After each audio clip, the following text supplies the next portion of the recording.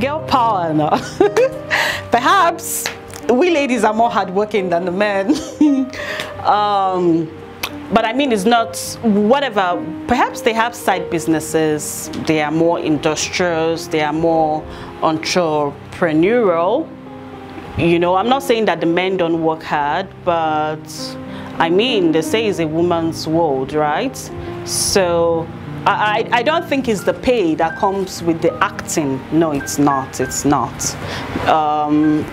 Like I said, they have side.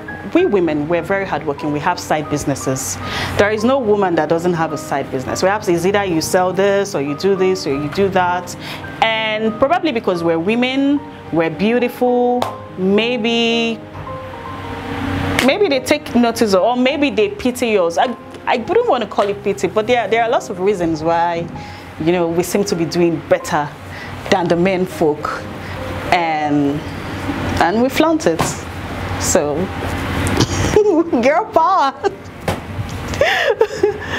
Yeah.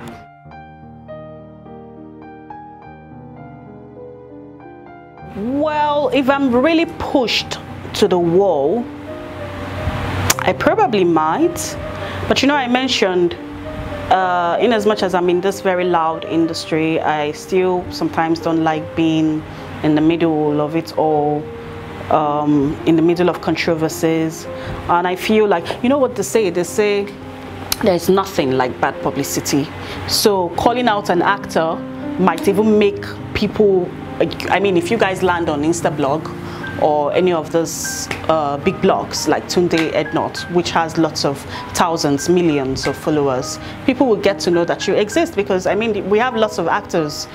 In fact, they say everybody's an actor in Nigeria. So if, like I said, if I'm pushed to the wall, I probably might call someone out.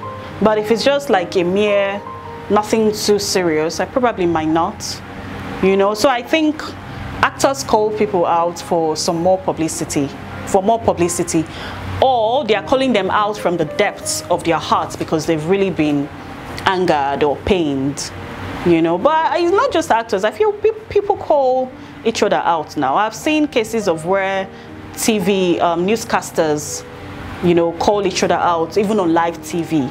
I've seen it happen about twice online. So people call each other out. It's not restricted to actors alone. Though I've also seen my colleagues calling each other out. Well, I mean, what can I say? To each their own.